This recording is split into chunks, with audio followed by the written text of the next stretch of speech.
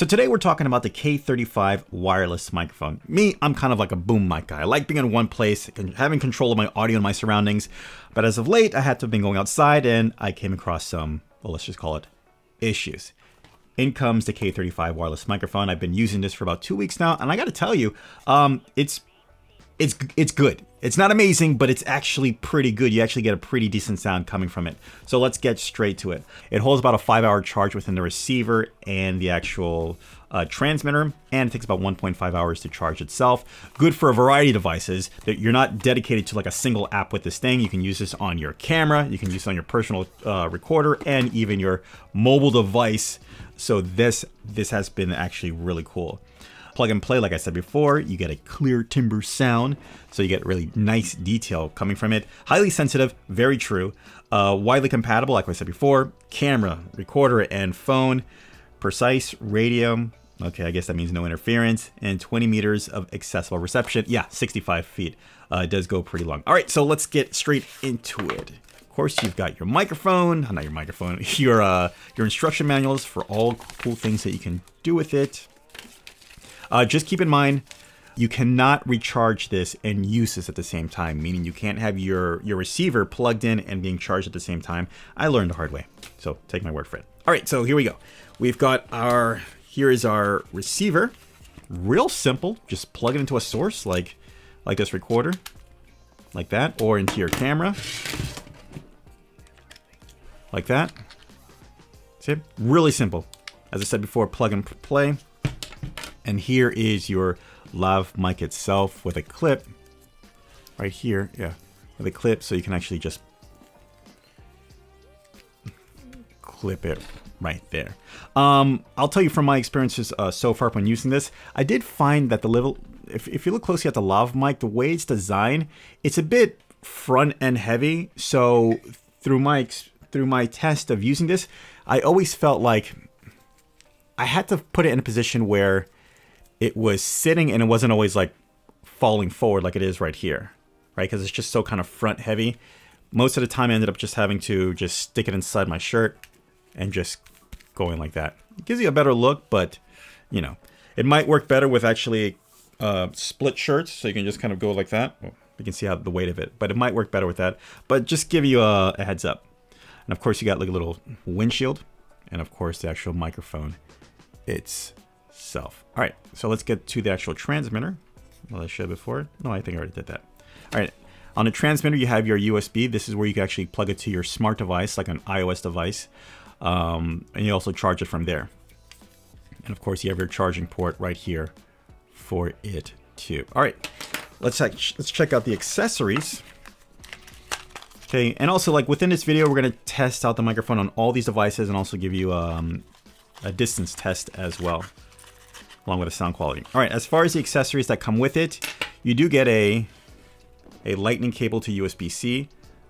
So it works this way. We can actually put in the receiver right here. And then of course you can just go and plug it into your smart device, just like that. So then you're all set up there. You have another USB-C to USB-C cable. You can connect this like your Android device. If that's what you want to, if that's how you choose to connect it. And also you have a charging USB-C to USB-A cable. And of course you've got this standard stereo 3.5 millimeter converter for it. They can plug right here. I'll be honest with you right now, I have found no use for this converter right here. This one has the 3-prong tips. And every time I use this, I've gotten no kind of signal. I really haven't found how I can use this yet, but that's been my experiences so far. I'm not saying that it doesn't have a use, it's just so far through my tests, I haven't found any use for it. Okay, well, with that being said, let's get straight to some sound tests. Our first test is going to be straight into this, my personal recorder. I'm gonna turn this on. And I will turn both, I'll press record here, and let's turn it on. I will say this, I wish the bottom part, I wish it rotate. It doesn't rotate at all. It just, you're kind of stuck with that. So you're kind of always stuck with it, kind of like leaning like that. I wish I could just I could have maneuvered it in some kind of way, but that's what we're working with right now. Okay. Okay, there we go. That feels good. All right, so here we go. This is your first sound test of the K35 wireless microphone. Like I said before, off the bat, it's a nice sounding microphone. It's not amazing, but you definitely get, I want to say this, hashtag definitely usable audio for sure. You can bring this in post and do whatever cleanup or tweaking that you need to kind of bring the audio where you want. But yeah, that's my experiences so far.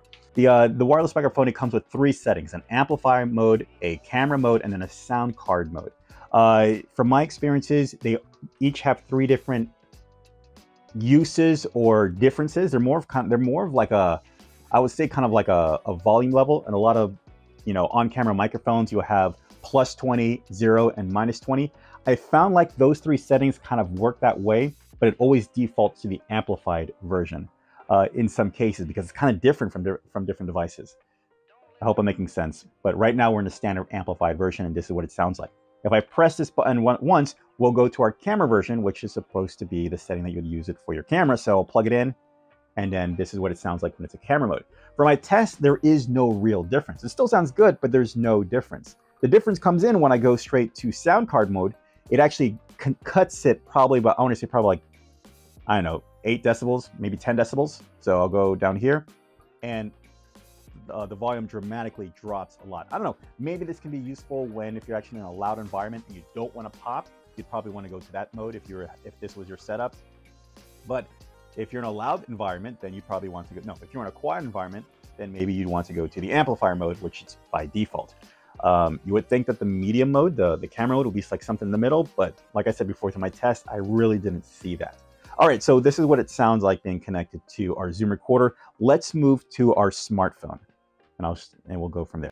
All right, now this is what it sounds like being recorded on our iOS device. Again, we can go through all the different settings, but through my previous tests, when it's connected to my iOS device, the different settings, the amplifier mode, the camera mode, and the sound card mode, it makes no difference at all. So I'm not really sure if when connecting it using this, it bypasses all of that, and it's just a regular default receiver just kind of taking in the true signal that's coming in. But with that being said, it still sounds good. It still performs good.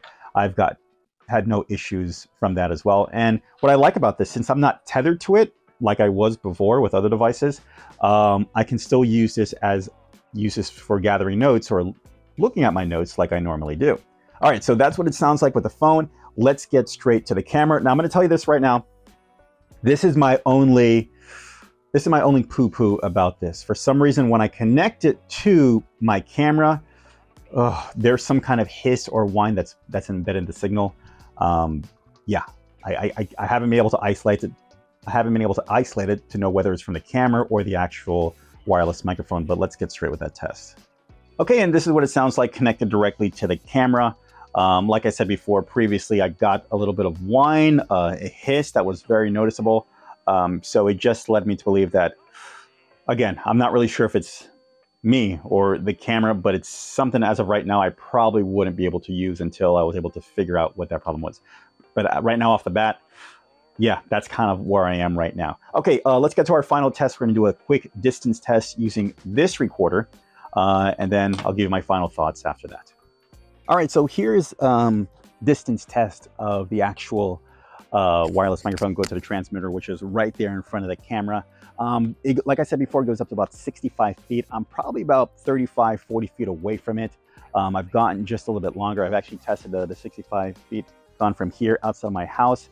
Yeah, it does, but I'm not really sure why would you be so far from this. Overall, the sound holds up well. Again, it's a nice sounding microphone. And yeah, so this is your distance test of the wireless microphone outside. I really like being outside. Inside. All right, let's finish this up. All right, so overall, I got to say I'm pleasantly surprised with the K35 wireless microphone. Like I said before, hashtag, I forgot what I said. This audio is definitely usable. You can tweak it any way you want, and it's going to sound good. It's not amazing, but it's definitely usable. And you can definitely use this for content creation or whatever your intent for this is to. I love the compactness. I love how I can just put this anywhere. There's not a crazy system. This can be in my pocket. Use it with my phone, like I said before, anything in recorder, I just like it. My only gripe so far, like I said before, is just the weight of the front of this, actually, how it just kind of leans.